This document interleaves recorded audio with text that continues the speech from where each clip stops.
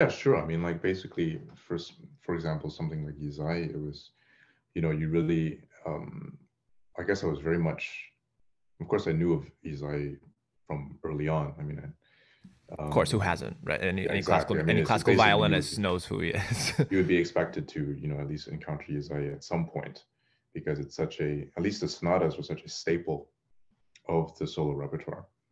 And for me, I think my time in Belgium really had a big impact and a big influence on me in terms of, I guess, finding more about that connection to Ysayë and to sort of to hear from all um, these voices, I guess, that were in some way closer to him than what you could find on the, direct accounts from people, or kind of just to explore, and also just to explore, I guess, the the the tradition, I guess, that he was in.